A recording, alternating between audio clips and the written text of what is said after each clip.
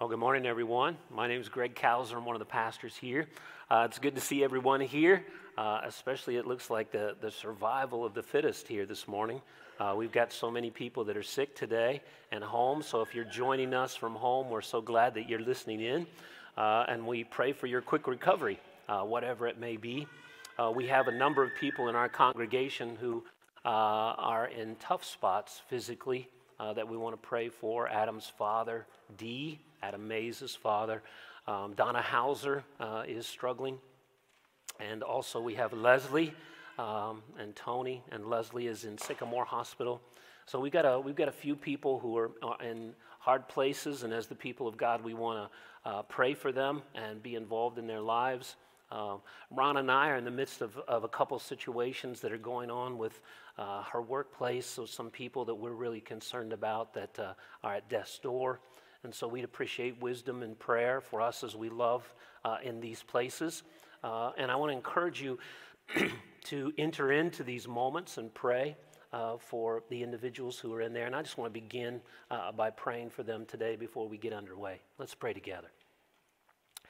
Dear Heavenly Father, we're so grateful, Lord, today that you are the one who's conquered sin in the grave. And Lord, apart from that, we would face a time in the culture in which we're in, let alone the personal struggles that we have. Lord, it would seem hopeless and despairing. It'd only be a place for rage and anger, Lord, for lashing out, for desperation.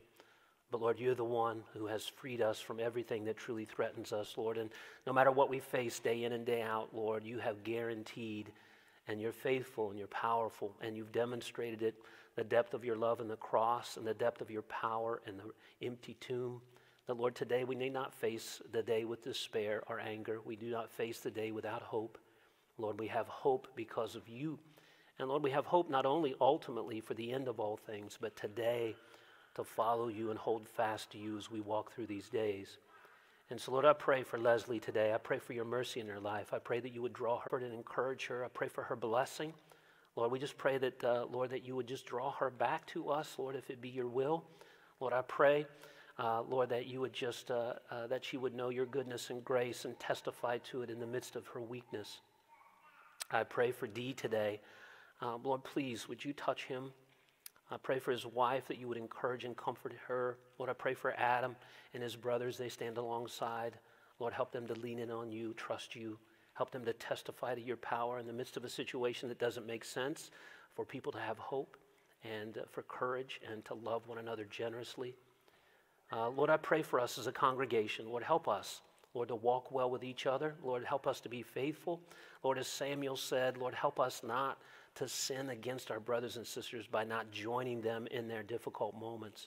Lord, we want to pray for them. We ask for your attention, your blessing. We pray in the name of Christ. Amen. All right, well, today we begin a new series in the book of James. And you noticed, I hope, as you walked in, that the kind of subtitle for our series is called Hold Fast. And you'll see this show up. And the reason why this comes from kind of a nautical background, the idea of hold fast, that when you had a sailor or a captain that was sailing through the storm and the sea got crazy and wild, he would tell his sailors to hold fast. And what they would do is they would go to something that was immovable, something that they could hold on to that would weather the storm. So they would go to something that was strong, something that was sure, something that would not move, not something, some cargo or something like that, but they would go to the main mast, or they would go to an important part of the thing. And here, the analogy that we're using here as we come to the book of James, as we go through the difficulties of life, what are you going to hold on to give you direction and safety and guidance and blessing as we go through the difficulties of life?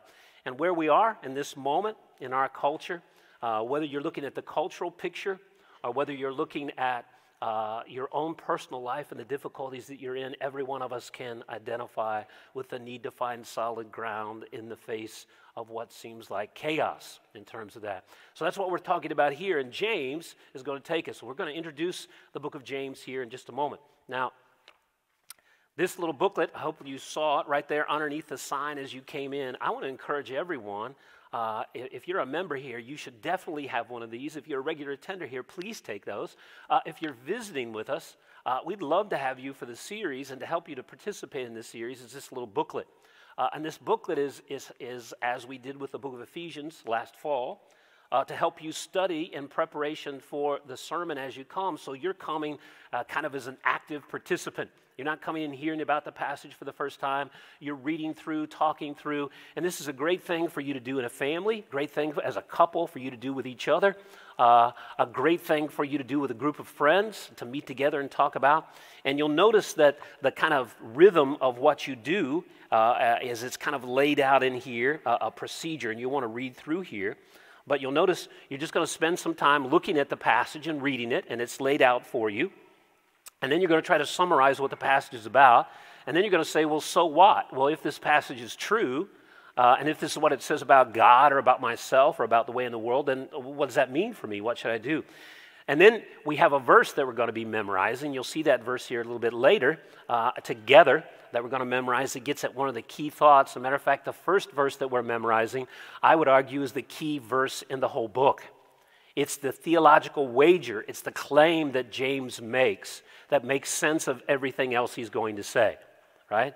And this is also the claim about God that is one of the first ones that we're tempted to doubt when we go through dark times. So James 1:17 is our first one. Then you'll notice it culminates with sharing, right? So the goal of biblical study is never just knowledge. It's knowledge that should shape the way you think, the way you act, the way you feel. It should transform you, but it's ultimately meant to go through you to somebody else.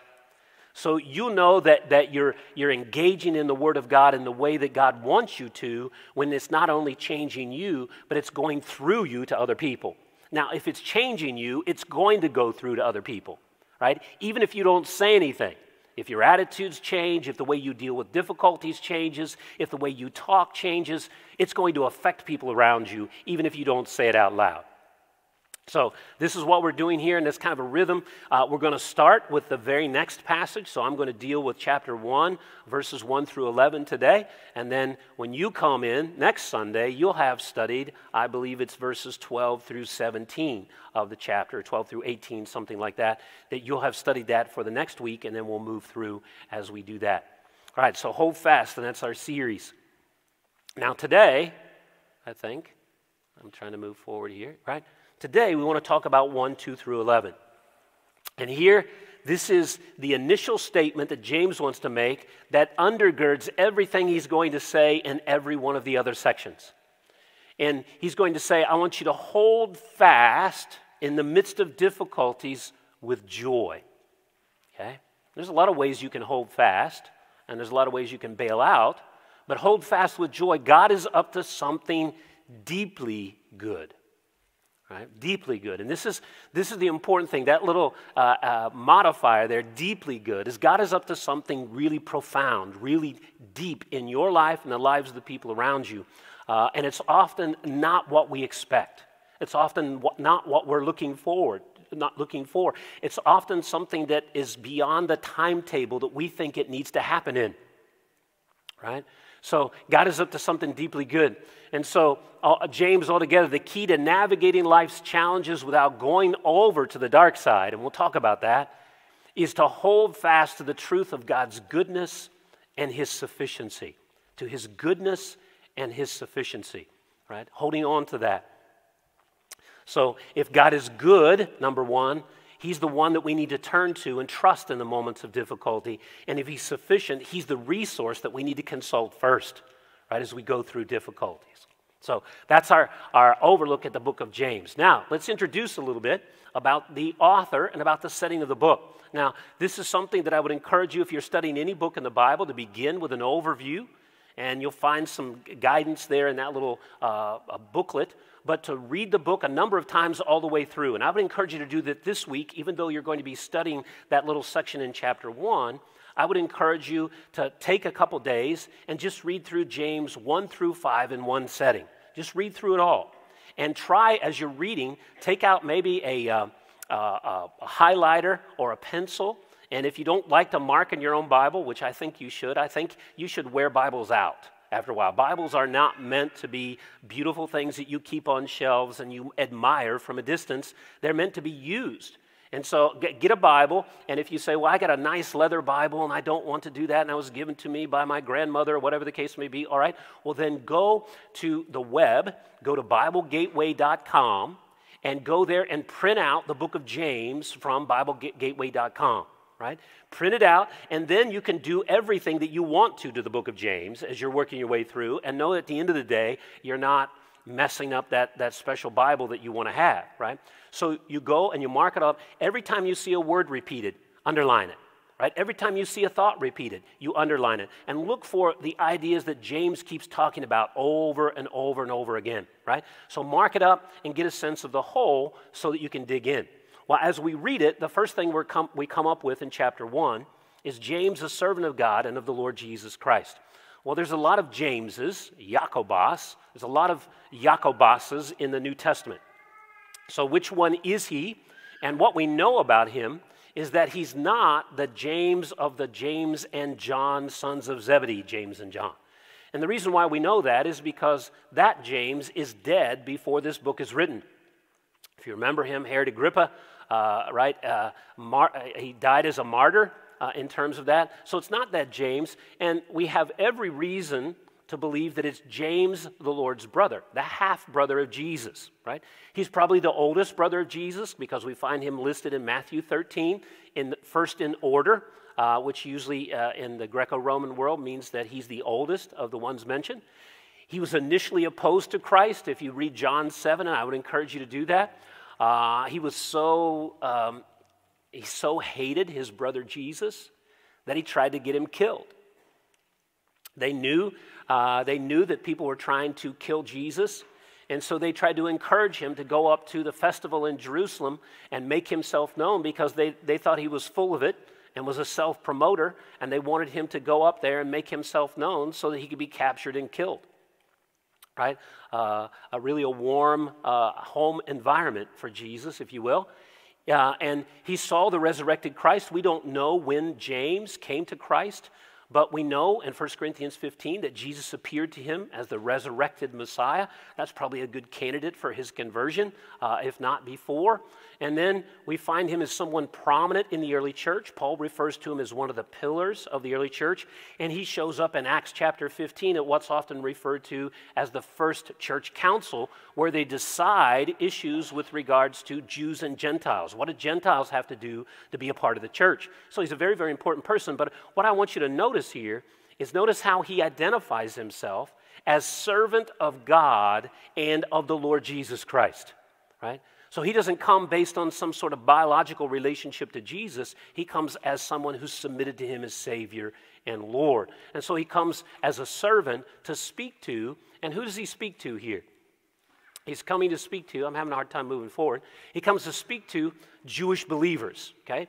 Now this, as we look at the way they're referred to, notice in verse 1, he refers to them as James, a servant of God, and of the Lord Jesus Christ, to the 12 tribes scattered. Right? There's really only two ways you could take this. You could take it as an actual reference to people who belong to the children of Israel. Right? The 12 tribes represent the different tribes that make up the children of Israel, ethnically. Or you could view it as a kind of a spiritual kind of metaphor for people who belong to the people of faith, right? The true Israel. Well, here as we read through, I think it's the first. It's referring to people who are actually ethnic Jews, but it's very clear that they're more than just Jews. They're believers in Messiah Jesus. Everywhere James refers to them, he refers to them as brothers and sisters. As a matter of fact, I want you to see this. James loves that family metaphor. And so when we think about our relationship in here, it's not just that we're friends. It's not just that we're acquaintances. It's not just that we're members at Emmanuel Baptist Church. If we believe in Jesus, we actually belong to the same family. And I have responsibilities to you like a family member. And so notice how he addresses them. And look in verse 2, chapter 1, verse 2. Consider it pure joy, my brothers and sisters. Now, some translations will just read brothers.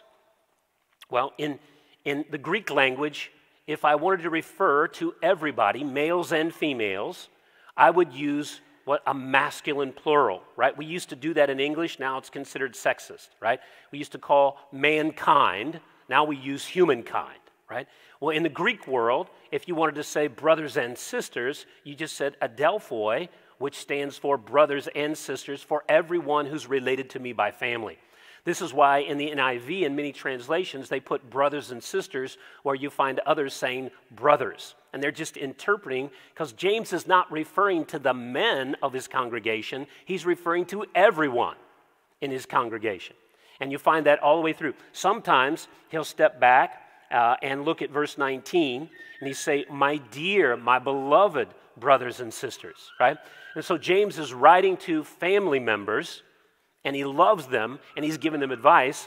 And what we're going to find out is he's going to give them some tough love. Right? He's going to give them some tough love in very hard times. Now, the occasion here is he's going to give direction and encouragement in the face of persecution. And most people think, and I think rightly, that this book is the earliest book in the New Testament, probably written in the late 40s AD, right? This is within 2 decades of the time that Jesus ascended into heaven, right? So this is the earliest writing in the New Testament. And we think that because they still refer to the gathering of these early Christians. They're Jewish and they're Christian, but they refer to them as a synagogue. Their gatherings are a synagogue. This is very early when the early Christians were still, right? They were worshiping Jesus, but they were attending synagogue. And they didn't see that they needed to leave the synagogue because they saw themselves as believing on the Messiah that the Old Testament pointed to. So they saw themselves as rightly where they should be. But later on, as the New Testament era goes on, the Jews who reject Jesus say, you don't belong in our synagogues. And they begin to kick them out of the synagogues, and Christians move then into what we know as the church, the assembly, the ecclesia, where they gather together and establish this institution. Well, this is the church in terms of the people who believe in Jesus, but now they're still meeting in the synagogue because they don't see that they've left their Jewish identity in any sense. They see that they've fulfilled it in terms of that, but they're undergoing persecution. And the persecution most likely is the one that if you turn to Acts chapter 8, and I want you to turn there with me for a moment. Look at Acts chapter 8 at verse 1. Right? And this is a familiar event. This is Saul makes his first appearance in the pages of the New Testament. And Saul makes his first appearance, the guy that we'll later know by his Roman name, Paul, makes his first appearance as a persecutor of the church and somebody who's trying to kill Christians. And he succeeds, right? So on that day, verse 1, a great persecution broke out against the church in Jerusalem, and all except the apostles were scattered. Throughout Judea and Samaria, godly men buried Stephen and mourned deeply for him, but Saul began to destroy the church. Going from house to house, he dragged off both men and women and put them in prison. Right? So this is the backdrop of the book of James. Right? Now, I've mentioned this to you before, right? People in the 1040 window, as it's referred to today, or the third world, or as actually population-wise, the two-thirds world, right? Two-thirds of the world. People often look at us in the West and the way we read the book of James. They laugh at us because of the way we read the book of James. And so here in the West, so I'm looking at Josh Hensley over here, so he just caught my eye and he's saying, oh, that's bad. So Josh just caught my eye over here, and Josh, he got up this morning. This is not a true statement, right? So I'm making up something. Josh got up this morning, he had his iPhone, and he was in there shaving, and he had the water running, and he was sitting there listening to a podcast while he's shaving in there, and all of a sudden he bumped his phone and it fell over in the toilet, right? And there's his iPhone, swimming like 5 inches deep in there. And he goes, and screams, goes and reaches that. And then he remembers James chapter 1, count it all joy when you fall into various trials. Okay, God, you got me today. I can live today even if my iPhone doesn't work today. Man, God, this is a rough day today, right? And so we look at that, and it's like, well, the joke like in missions is that's those first world problems. Right? Like I can't get, we got supply chain crisis and my best brand of cereal is not available anymore. Daggone it. Count it all joy when you fall into various trials, right? That's the kind of thing here. Now, what I want you to point out to you here, that the people that James is writing to are refugees. They're refugees. They've lost their homes. They've lost their social network, right? And they've got people hounding them, trying to imprison them, even kill them, right? These are the people that he says, count it all joy when you fall into various difficulties. And you're going like, James, can you give them a little quarter, right? Can you give them a little break, right? Things are difficult. James very likely is writing from Jerusalem, and he's writing to people who are dispersed. They're out, the surrounding area around Jerusalem was Judea. And then beyond Judea, the next was where half-Jews, Samaritans lived. So some of them have been pushed out in Judea, and some of them have been pushed out into Samaria, and they've got somebody hounding them, Saul being the ringleader, and they're running for their lives. They've lost their jobs. They've lost their synagogue. They've been kicked out. They've lost their social network. These are desperate people with desperate times. And this is where James writes, right? So this advice is not for those just difficult days. This is advice for the disaster days, right? The darkest days of life, right? This is what James is writing into. And what James is going to say, the only way you can get through these days is if you hold fast to God and his goodness. That's the only way you're going to make it. The only way you're going to make it is you've got to hold fast to that, right? He's going to talk to them about it. All right, now, so to give you kind of a visual picture here, right, I've used this before. You've got believers, right, and God is there, and then all these things happen. I got too fast with my little illustration here, okay? So they're homeless, they're persecuted, they're used, they're desperate. These are all the things that are happening. We're going to talk about, refugees, and if you study refugee populations, one of the things you find is happening all over the world today, right? And places in Africa, places in China, places in the Far East, these kinds of, when you have refugee populations, you've always got unscrupulous people who are looking to take advantage of them. It's happening on our southern border, right? Sex trafficking, all kinds of things. You've got desperate people who want to get in away from desperate conditions in Guatemala and different places, and there they are, and they're ripe for exploitation, and people exploit them because who's their advocate? Who cares about them? Who's going to stand up for them, right? And matter of fact, they because they're fleeing, they don't want to let people know things that are happening.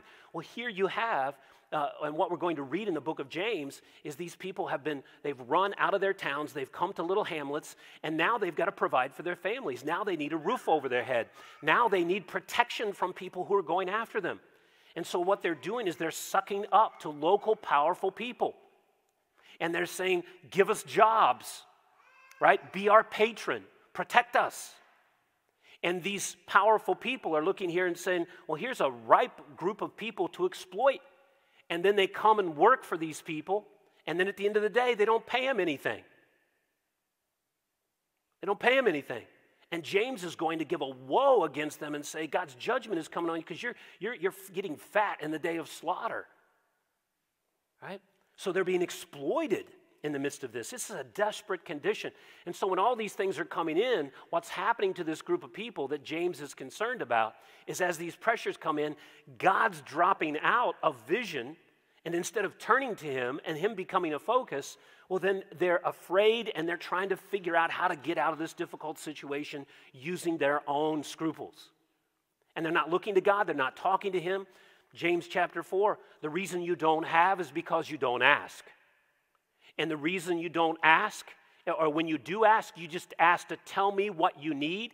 You need to come humble yourself before me, right? They're fighting one another, right? When you get under pressure, right? And I know this has happened to you in your homes, right? If you get two people and they're under pressure, sometimes you can either turn toward each other or you can turn on each other. And especially if the threat is out there and you can't attack the threat directly, then you get frustrated and then you attack your husband, you attack your wife, you attack your kids, right? You attack whoever, right? And they get the crappiest you while the people out there get the person who's under control, right? So people are going to be battling one another. There's anger, there's fear, there's desperation. All those kind of things are going on in what's happening here. Right, so as you work through the book, and this outline is in your study guide, this kind of idea, hold fast to God's goodness, allows Christians to face adversity in a way that promotes Christian maturity and God's glory, right? This is in your notes, so you don't need to copy this. Holding fast to God's goodness makes hearers doers. Holding fast to God's goodness leads to kingdom-centered gatherings. I saw Rick Hilliard and I yesterday were out hunting yesterday, and it was truly hunting since I was the only one that had an opportunity to get anything, and I missed it yesterday, so we did no finding to my frustration. But as we were driving home, we came across the car that was on the side of the road with the engine running and that brake lights on, and we just stopped, and Rick said, we just need to go check on this. Both people were inside the car, and they were passed out. Both of them were overdosed on drugs. And we couldn't get in the car was locked, you couldn't get in it, and we couldn't do anything to help them to do it, so we just called the sheriff and sat there and waited on it. And we got there, and the people got there, and they had to take a crowbar to bust the window out so that they could get the car door open. The first man that they got out of the door, which was the driver, they had to shoot him 4 times with Narcan. And the last time, well, I don't describe what they had to do the last time, but they had to do it in a very unique way that Rick or I had never seen before. They had to do it directly, and it was only that last 4th thing that actually revived him. And he was just the guy on the other side. They gave him Narcan twice or something along those lines to get him out of there. And the thing that it was just so sad, it was so sad. Just so sad. And what came to my mind, I told Rick this last night, what came to my mind is that those people are as valuable as anybody in this room.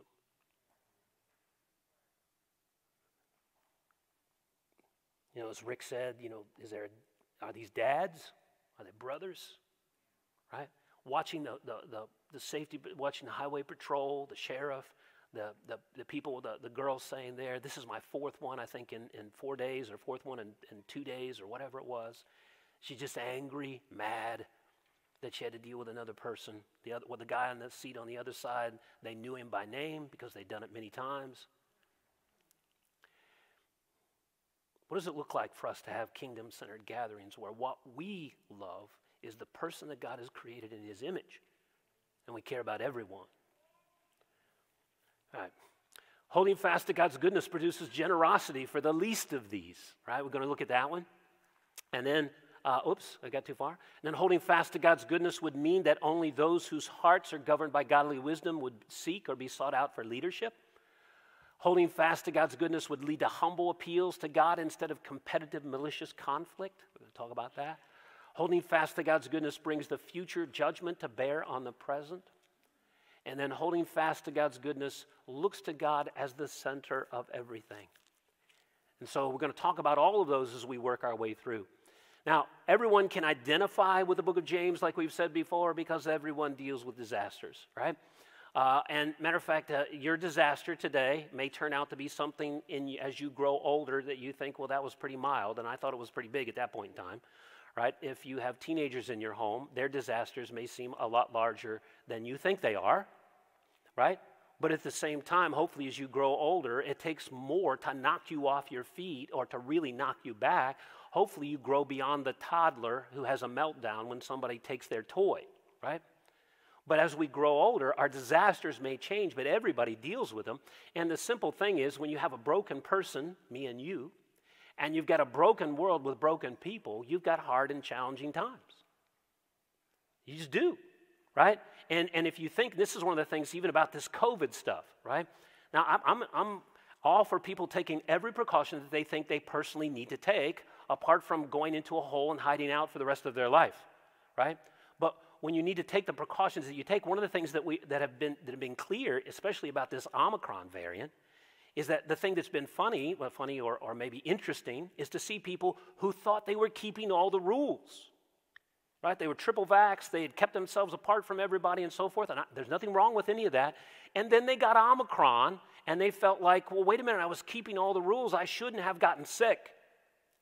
And they realized that they had been guilting other people who had gotten sick, because if they had done better in taking care of themselves, they wouldn't have got sick. And now all of a sudden, they're sick. And they're thinking, maybe I shouldn't have been so judgmental, right? Now, all I'm saying is you need to take every precaution that you need to take that you think is wise, especially considering your own life, your own comorbidities you have, the people in your life. You need to think carefully, very about that. But you're going to have hard times. I don't care how many times you wash your hands. I don't care how careful you are. Life is not under your control, and especially the people around you are not under your control, right? And so if you think that the Christian life is about doing all the right things, going to church, and you won't have hard times, you don't have a deep understanding of what it means to live in a broken world, right?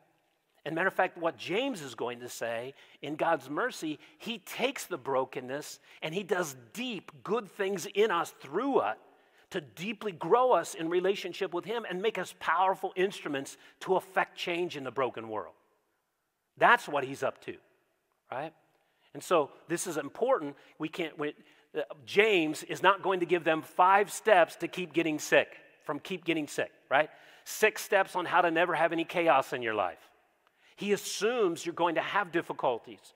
What do you do when you get into them, right? Let me say this about marriages, right? Some of the false ideas about marriage is if you have the right partner, right? You always agree on everything, right? Well, if you have a partner that agrees with you on everything, it probably means that they're suppressed and dominated by you, right? Because if you're a man and she's a woman, you're going to think differently about different things, right? And you get different personalities. And if they never voice their opinion that disagrees with you, it probably means that they've given up because you shout it down every time, or you never listen to it, or you just go right over it because you're going to have a different opinion than they do. And then some people come by, well, wait a minute, we had an argument, we had a disagreement, maybe we're not fit for each other. Well, no.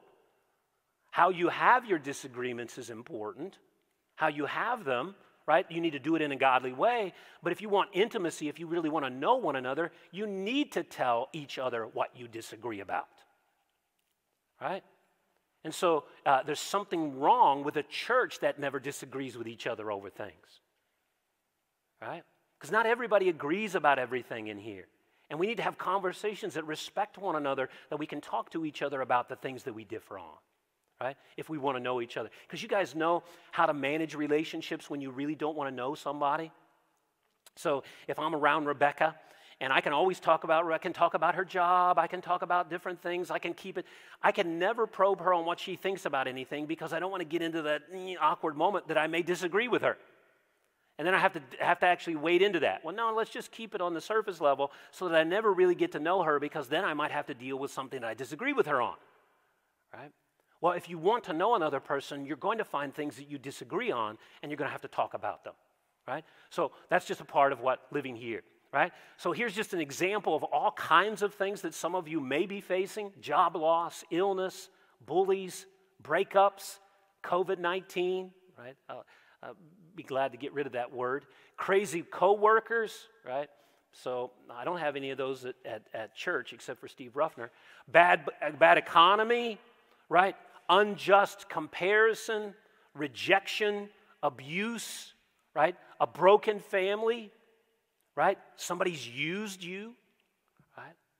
Many people, we've known what it means to be used, to somebody get something through us, right? But they don't want us, they just want something that we happen to be a gateway to, right? All those kinds of things happen in a broken and fallen world, right? So James has a diagnosis that he wants to get through. 3 steps. Is they need to get God, right? The answer first is and again, we've seen this over and over again. If you go to the book of Ephesians, if you remember this, if you go to 1 Peter, you've got people who are facing difficulties. The people in Ephesians are afraid of the dark side of the spiritual world. In 1 Peter, they're being persecuted by the government. Here we are in James, they're being persecuted by their fellow Jews, their family members. Every time in those dark moments, they don't jump to the practical steps on what you need to do to face persecution, like how to hide, right? How to build a special hiding space in your house, right? Where to run for trouble. Every time what they do is they turn to praise. They look upward. They look to God and they say, you need to get firmly in your mind who God is and what He is doing, what He has done, what He will do for you. You need to look up. right? And James's first thing, it says we need to get firmly clear in our mind that God is good and every good gift come down, right? That's the most important thing that we have to hold on to, because that's going to determine where we run when we're in trouble. It's going to determine how we get through the trouble. It's going to determine how we respond to each other in the trouble, right? All that, because if we believe God and He's good, then we're going to look to Him for advice, and what He tells us to do, we're going to do, even if it seems counterintuitive, right? So one of the things that God says, if you've got an enemy, here's a counterintuitive piece of advice. What are you supposed to do? Love your enemy. Oh, wait a minute, God, are you sure that's what you said? Yes. Jesus went, love those who despitefully use you. That's His advice. That's how you're going to get through this difficulty. God, how do I do that? Right? Your wife is not giving to you what you deserve. She's neglecting you, doesn't respect you. What's God's advice? Love your wife. But wait a minute, God, I'm going to give back to her what she's given to me. No. You're to give to her what I gave to you. Now, wait a minute, right? So we're going to look at that. So then you would be a single mind, and this is the antithesis of everything that James is getting after, is a person who hedges their bets, a person who comes into a difficulty, and they say, well, here's what God says, here's what my mom says, here's what the culture says, here's what my favorite TikTok influencers say, and you know how important they are, right? And here's what so-and-so says, and here's what God says over here. Let me see. Oh, that seems too hard. I think I'm going to follow the TikTok influencer over here. Maybe I can get 1 million followers, right? So the double-minded person is the person who has the audacity to be the final court of appeal. Like, I just sit there and I look at the various options, and it's not that I trust that God is good and He's the only way. I just pick and choose the one that I think is best, right? So there's no faithfulness, no commitment to God, and so we're going to meet some of them, for example, in that famous passage of chapter 2, where James talks about, don't tell me about a faith that doesn't live itself out and obey God. Because you got people going, well, I have faith in God, I just don't show it. I just go incognito for Jesus. Right? That's just like every husband in here saying, you know, honey, when I go to work, you know, I take my ring off and I put it in a thing, in a nice special drawer and a little special, you know, a container that I have for it that just, I want to show you how special you are. But, you know, for me to be a married man at work, it's just too much hassle and it kind of hurts some relationships and stuff like that. So I'm just going to go incognito as a married man. And every wife is going, no, you're not. And no, you're not. There's something deeply wrong in the way you're thinking, buddy. Right? And every married woman who sees a guy who hides his married status, or a woman around, if she has any sense about her, she knows he's a bad guy. Right? And so a person who trusts in God, one of the things you want to do is you want to hold fast to Him through the difficulty, point people to Him, because that's the only way you're making it through it. There's no other saviors anywhere. So devoted to Him, and this will provide hope, direction, and stability that they need in their time of disaster, right? That's what we want, is Him. And so James wants single-minded, devoted people, right? Is what he's looking for. Okay, so let's look at our exhortation. Let's come to James chapter 1, and to give us a background of where we are. And here's what he says, right, in that famous passage that we've all quoted, sometimes with tears, sometimes glibly, almost mocking it, right, in the midst of the difficult moments. Sometimes hoping, God, please help me to find joy in this moment. It says, consider it pure joy, my brothers and sisters, whenever you face trials of many kinds. Okay? Now, one thing I want to say here, James is not saying that disasters are good things. He's not speaking about things that are evil that are good, right? So things that have happened to you, somebody's abused you, somebody has lied about you, somebody slandered you, somebody hit you, somebody is bullying you on social media, somebody is misrepresenting your character, right? A guy or a girl in a relationship you had, they dismissed you or let you go in a way that was just painful, all right? They ghosted you, right? They did all those kind of things. None of those things are good. They're evil things, right? What he's talking about is James is saying that there is a reason to respond to them with courageous hope, even anticipation, and not despair, right? There's a reason to respond to them with an anticipation that God is going to do something deep and good, even as I'm crying right now, right? And this is the other part of this. Joy does not mean that you have a smile on your face through the trial. That does not. Joy is not associated with a particular posture of, the smiling face, right? My wife just died. God's good, this is great. No. Joy is a deep rooting in the confidence that you have in God so that you respond appropriately to the moment, but you have a response of grief that has hope with it, not despair. You respond with anger, but not rage to something that's evil. Joy is to have your life guided by and directed by God's goodness and His principles so that your response is appropriate to let God do His work in you and do His work through you. Because joy responds with anger to evil, rightly, but not rage that moves people to destructive behavior. Joy responds with tears to real sadness because we weep with those who weep.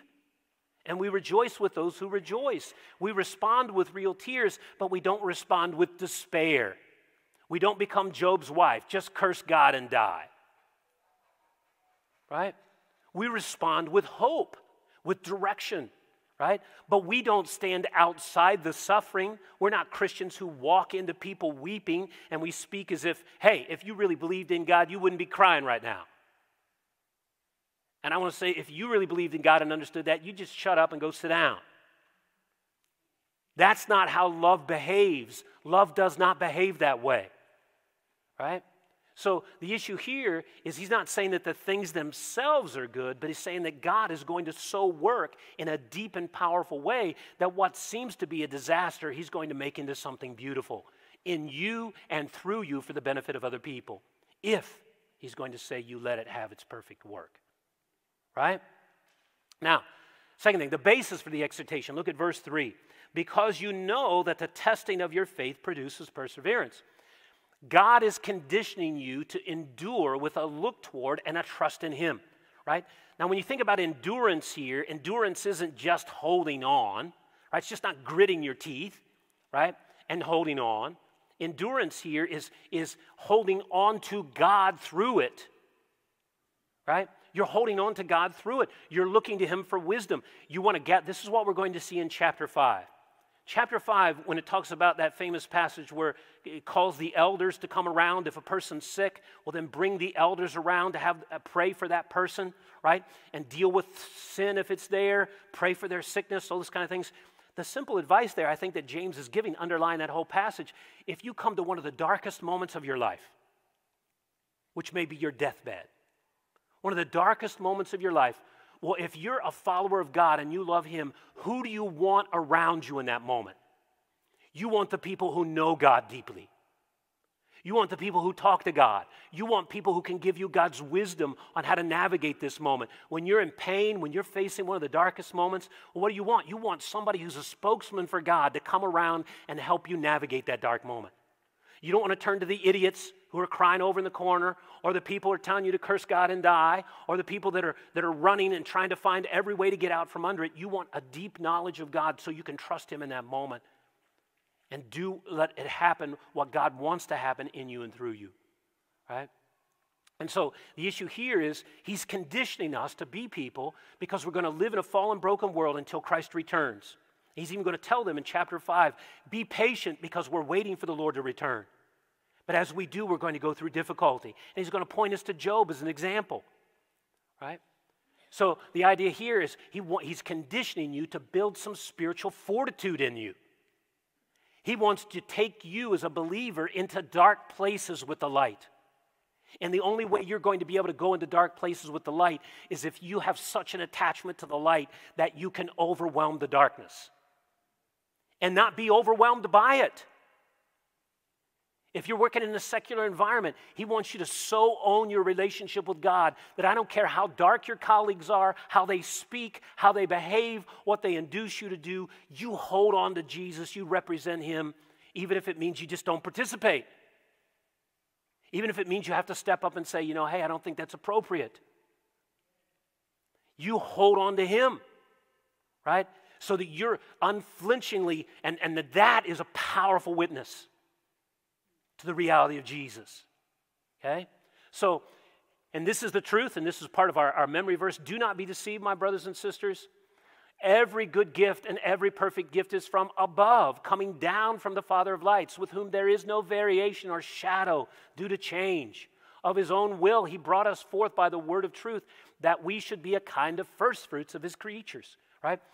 God has brought us to himself. He's made us a new creation, and he's busy growing us into our new identity. Everything you need for that journey comes down from him.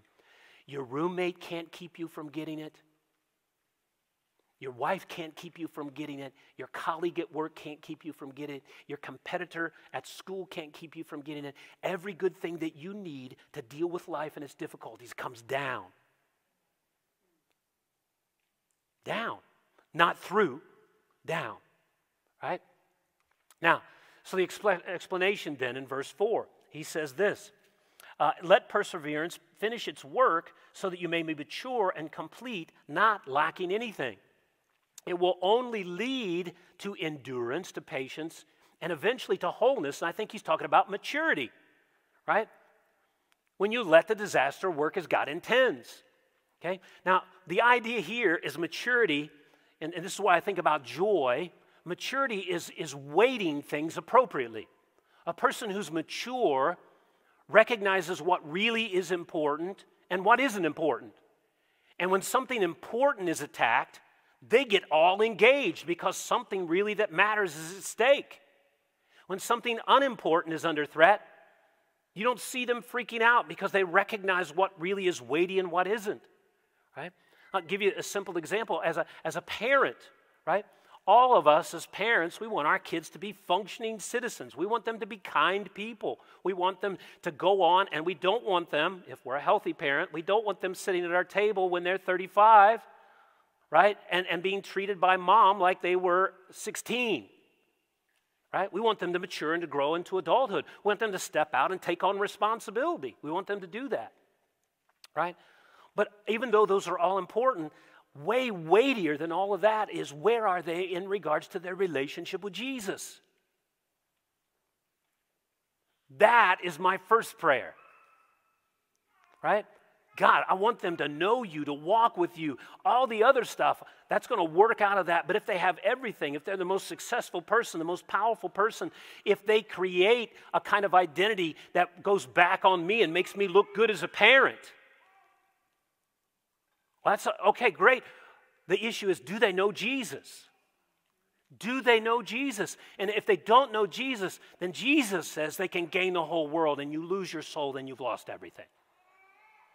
Right? So a mature person strips away the stuff that don't matter, and you get to the things that matter. And so in your life, your relationship with God is the core issue about you. Every day, it's the core issue. Right? More than your performance at work, more than your reputation, more than it's your relationship with God is the core issue. And that you need to tend to. And if you're mature, it begins to strip away and say, at the end of life, you know what, and I've been at the end of life a lot this fall. What's the only one who's going to take you through that dark valley? Your successes in life, your family, your money, your material, no, nothing.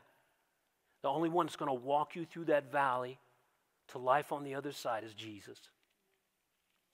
The only one, right? And so when the key things, and so many of you know this from the Voyage of the Dawn Treader, right? Eustace, right? This famous little story. Eustace becomes a dragon, right? He just becomes an evil little boy. He gives in to his sin, and he becomes a dragon. And he meets up with Aslan, and he wants to be changed. He wants to be brought back to his identity as a boy. And he sees Aslan, he yearns for it. He tries to pull the scales off on his own. He's able to pull a couple scales off, but there's still the dragon skin is still on top of him.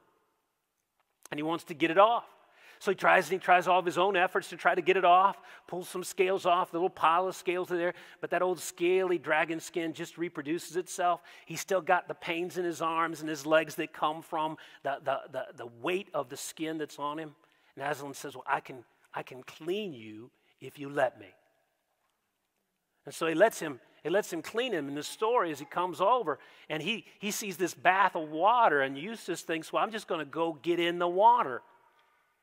Right? You think of Naaman, the leper. I'm just going to go get in the water. I'm just going to get this clean water. I'm going to get in there. And Jesus says, no. I got to take your clothes off first before you get in the water. And so he lays back and thinks he's going to take the outside off, and then he takes his claws, Aslan, and he sticks it into the skin and rips right down to the under real him. And it's painful, and it's deep, and only Aslan can pull it off. And he's going through it, and he thinks, this is killing me. And when he's done, he comes out clean and new. And it just points to the kind of transformation that God wants to work in you and me is so deep, it's so profound. We still think that we're pretty good. We think that if we just had a couple tweaks, right? If I could just be a little bit more consistent here or there, or if my wife would treat me a little bit better, or I just had a better boss, or I just had a little bit more money, or I had these kind of things that we would be okay. And I know there's a couple things, God, that I need to improve, and I just talked to you about those in my New Year's resolutions. Right? A couple things. And we're up here messing around the top, and God's saying, there's something so deep and profound I want to do in you. You're not prepared. You won't do it on your own. I'm going to do it for you because I love you too much to leave you living on the surface of life. And God has some difficulties for us, right? Out of love to grow us to the people that he wants us to be. We're more deeply selfish than we think we are. We're more deeply idolatrous than we think we are. We're more deeply distorted sexually than we think we are. We're more deeply tied to the stuff of life and to food than we think we are.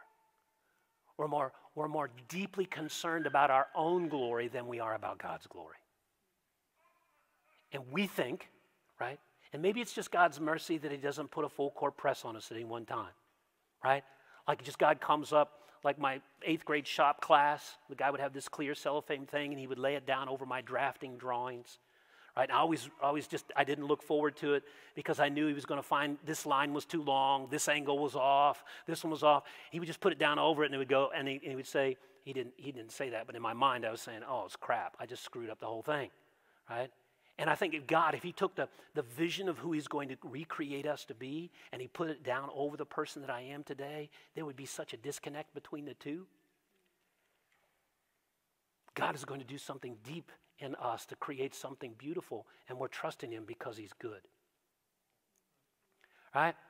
Now, the means then, how is God going to do it? He's going to do it he's going to provide us wisdom, right? And here, I think in your notes you have this in terms of wisdom, is we ask God for wisdom. Well, what is wisdom here?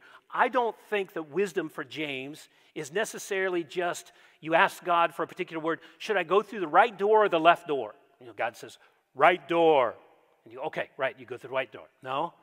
Should I speak up at this meeting, God, or should I be quiet? And God, all of a sudden on the whiteboard, and nobody else can see it in the room, but you can see it right up in the corner. It says, speak up, Greg, right? No, I'm not talking about any of those kinds of things. Now, can God do unusual things at times? Yes. He can do those things. But what you find throughout the book of James is what he does. He brings the wisdom of what God's already revealed about himself to bear on the problems, right? So it assumes that you've got a working knowledge of God's truth, that you understand who God is and how he operates. And as you go through difficulties, you bring that truth to bear on your circumstance. And so wisdom is a God-given insight into the nature and ways of God that properly orients us toward the difficulty and enables us to respond in a God-glorifying, life-giving way, right?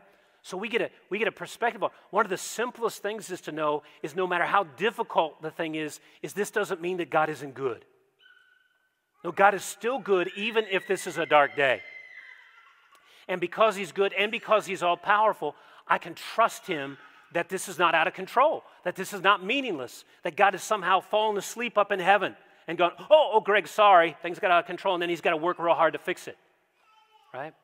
So God's goodness is in bringing insights to bear on our struggles. Now, so the positive direction, though, you must ask out of belief, okay?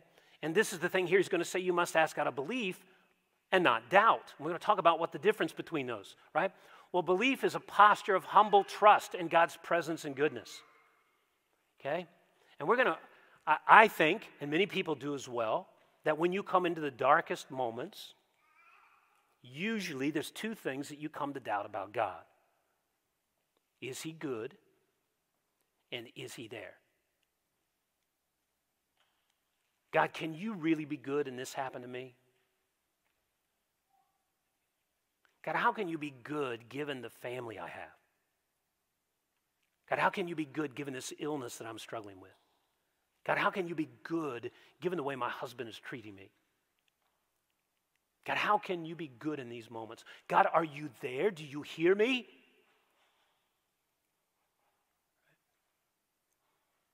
So here, belief is saying, God, I believe you're good. I believe you're there. God, please, right? And the reason that I can trust God is good and that he's there is because he's got a good track record of being good and being there, right? And I've learned from the people of God throughout the scriptures, at times when people felt like God wasn't there, he was fully there. At times when it felt like that it was an absolute victory for evil, to use a C.S. Lewis kind of idea, there was a deeper magic at work that God was going to take that crucifixion and redeem the world through it. That looked like everything had failed, but actually, God had triumphed, right? So belief is here as I'm holding on to that. And so, as Os Guinness says in his book, Dark, right?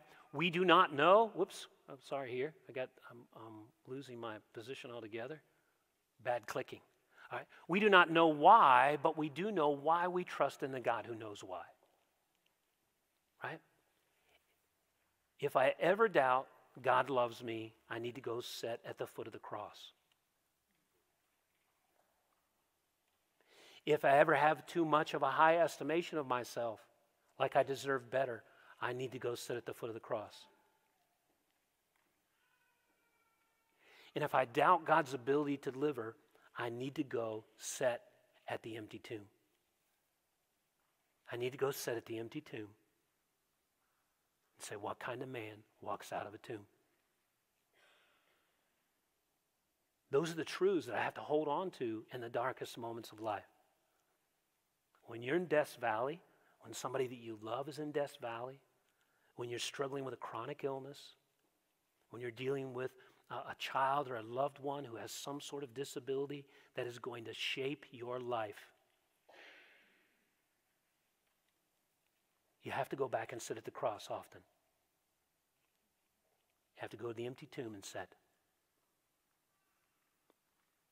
That's the Christ who loves you. That's the Christ who's delivered you. All the deepest, darkest things that truly threaten you have been removed. Everything that you yearn for will be provided. And everything that you need today to get through where you're gone is yours in Christ. Trust him. And this is where we may be in situations when you're in your darkest moments, and we've been there with the people that we love. This is where the body of Christ comes in, where we become the visual demonstrations of God's presence and goodness, right? Like the friends of the man who wanted desperately to see Jesus, and he couldn't walk. So what they do? They picked him up, and they carried him. The four guys, they carried him, and it was so crowded, they couldn't get him to Jesus, but they loved Jesus, trusted Jesus. They so wanted him to get to Jesus. What they do? They cut a hole in the roof. Remember that? And they lowered him down through the roof so they get to Jesus because they so loved Jesus, so trusted Jesus. And it says in the gospel account, when he saw their faith. Right? Sometimes we need to be carrying other people on our faith. When you're in your darkest moment and it's hard for you to hold on to God's goodness and His presence, people around you need to hold on to that. And one of the ways you do that is you just enter in with a person and you cry with them. And you're there. And you don't try to get away from the awkwardness, the difficulty, the struggle to be inside of somebody else's suffering. Because we need to represent the goodness and presence of God. That's what He calls us to do. Right? So, faith does this. And I'm going to end here today, Grace, and I'm going to call you up afterwards. And I'll just come back and complete and then move on next time. But what does faith do then? Just to illustrate this with you here. Right? Here's what's going on with these people. Right? They're disillusioned. Right? Now, if you haven't had a moment that has disillusioned you about Christ and the gospel, you probably haven't really met anything really difficult, or you just haven't looked around the world lately. God, are you there? Are you doing something? Right? And one of the things that we lose sight of as we get absorbed right in our own moment is literally we're the minority of believers around the world. Like the average Christian is a Nigerian woman. Billions of Christians around the world in places where the gospel, to use the expression from Colossians, is running. People are coming to Christ in many, many different places. People are being faithful in very dark places, right? And you look around, you see the things that are going on. People get disillusioned. These people have lost their homes, their synagogues. They thought that they were following Messiah, and now the fellow Jews that they thought were going to join them are rejecting them, right? Stephen, as we mentioned this before, Stephen, when he was killed, it was very likely he was killed by people who he had formerly gone to synagogue with, right? Wasn't strangers, and it was up close and personal. He was stoned. They were abused, crushed dreams, deserted, right? And all these things come crushing in, right, to a person's life. But what faith does is that God gets bigger, right? God gets bigger because we return to Him, and there's a peace that a person has that is inexplicable. Because if you're putting yourself as any human being in the situation where that person is, you would say that if there's ever a freak out moment, here is an opportune moment, right here. I'd be freaking out right now, right? And I'll tell you, if you're in the medical field and you see somebody who's in a desperate condition and they deal with the medical personnel with kindness and gentleness,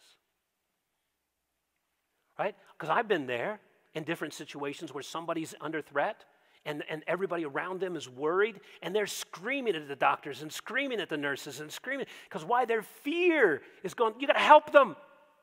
And they understand it. The doctors and nurses understand it, right? So the issue here is there's a peace that's inexplicable. There's a gentleness about the person. And I want to say here, there's a faithfulness, right? I don't understand, God, why you're letting this happen. God, I can't get this, but I'm just going to keep coming. The Psalms teach us that the way to deal with the darkest moments is just to keep going back into the presence of God and talking to Him about them. Honestly, God, where were you? That's the psalmist. God, I feel like you've abandoned me. That's the psalmist. God, I feel like my enemies have triumphed over me. That's the psalmist. God, maybe I've cleansed my hands for nothing. Maybe you're not good, God. Maybe you're not there. God, I've given my life to you. I went to the temple. Read Psalm 73. God, I led people in worship. God, I did all the right things. And God, look at these people. They're rejecting you. They're arrogant. And they seem fat and sassy and powerful. And they're ruling. And where am I? I'm just the offscouring. I'm beaten down. Maybe I've just cleansed my hands for nothing. Right? But Asaph is holding on to God while he wrestles with his pain. He wrestles with it. He wrestles with it in the presence of God, right? And so faith holds fast. Even if you need to say, Greg, could you come over? I feel like I'm letting go. Friend, could you come over? I don't know how much more I could take. Please, can you come? right? Hold fast says, I need everything that God supplies, and his people are a part of his supply, right? Grace, will you come and lead us in a song, and then I'll come back and conclude us. I was just thinking while I was standing there, can you just tell us as a congregation, is there those of us today that you would just say, Greg, I just need people to pray for me today. Things are just hard and difficult, all right? Just pray for us today. And if you can't tell us here, can you tell someone? Let them bear it with you. You need someone to come and help you to hold on when you feel like you're letting go. You know, Mike, can you put that last slide up there? This is a verse from Isaiah. Isaiah's writing to a group of people that are in exile, right? They have broken the covenant. They're under God's punishment, and they're going to be there for a while. And they're tempted to cut and run from God. And Isaiah wants to encourage them. The whole last half of the book is to encourage them that God's faithful to his promises. He's going to be faithful even though you've been unfaithful. And he encourages them, but he warns them. He says, which of you fears the Lord and obeys his commands? The man who walks in dark places with no light, yet trusts in the name of the Lord and leans on his God. And then he warns them and he says, but you who kindle a fire, and the backdrop is this is, right, the authorized fire is the fire at the temple that is a reminder of God's ongoing presence to bless and to sustain his people. An unauthorized fire is some other fire at some other temple. And God's saying, I have everything that you need. You stay faithful to me. You stay faithful to me through these dark places, and I will deliver you. But if you're going to go walk by the light of another fire, what you're going to wind up doing is walking into that fire. I say this to you as a follower of Jesus who struggles with my own sin, who's known the sting of giving in to a false Savior. That fire will consume you. Consume your relationships, consume your future, consume your hope, consume all those things. Let's covenant together as God's people to help each other hold on to Jesus. Pray with me, will you? Dear Heavenly Father, today we're so grateful for your kindnesses to us. Lord, when we look back on your life, Lord, if you would have come only if it was easy, Lord, none of what you had done would be done. Lord, you came and humbled yourself to be a baby, to be treated as a child. Lord, to come to those that you had created and longed to be in a relationship with, and only to be spurned by them and rejected and ultimately crucified by them. Lord, yet in the midst of their evil, in the midst of their hatred, Lord, you were loving them all the way. And you were providing for them what they didn't know that they needed, Lord, to deliver them from the fire they had walked into that was consuming them. Lord, I pray that you would help us, Lord, to trust you, that you're a God who loves us cross deep. Lord, we were worse off than we could ever imagine, but we're loved more than we could ever believe. And you're a God who's more than able, Lord, to help us go through the difficulties that we face. So may we be people over this time that hold fast to you, Lord. You're the only secure ground in these days. Lord, guide us. Let your light take us toward one another, toward you. And Lord, we pray this in the name of Jesus. Amen. God bless you. Have a good day.